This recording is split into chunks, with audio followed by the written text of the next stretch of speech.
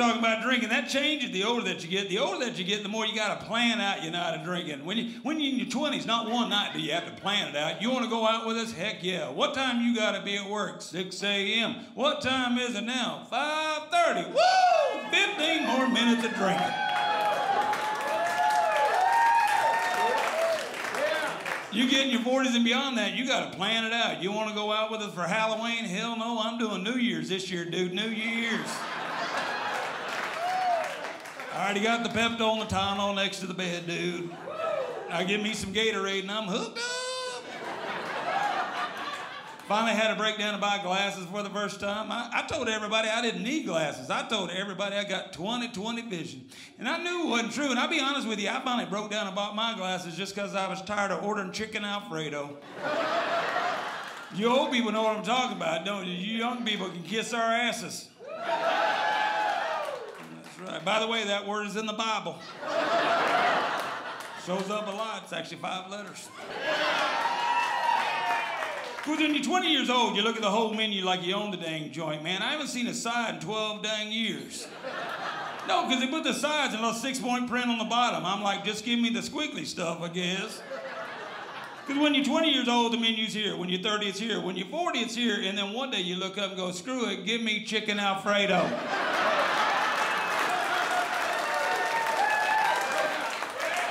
And I knew I had to buy the glass because the last time I said, give me chicken Alfredo, the lady said, sir, you're in a Jiffy Lube.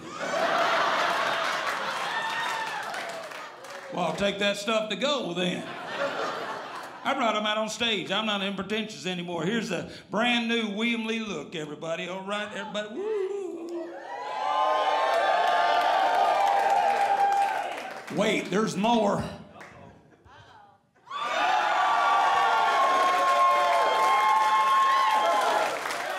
Chicken Marcella for me, witches. You can't be a cool guy in a bar with these dang things on. I look like a weird cowboy gynecologist.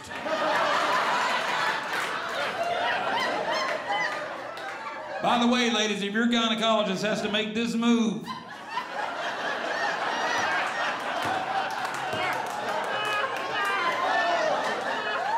well, you got problems. Pixar joke number 2 is what that is. Finally, I had to go on a diet for the first time ever. Probably should have been on a diet sooner, but I was kind of in denial about the whole gain of weight thing. Because I don't know if you're like me, but I gradually gained my weight over the years, and I haven't learned how to exercise or eat any better. I just learned how to look in a mirror better. Yeah, there's no more side mirrors in our house. Everything just straight on, one single pane. You look at it and suck up and go, heck yeah, that look good right there, man. Seriously, I got a button hanging on behind that belt buckle for dear life.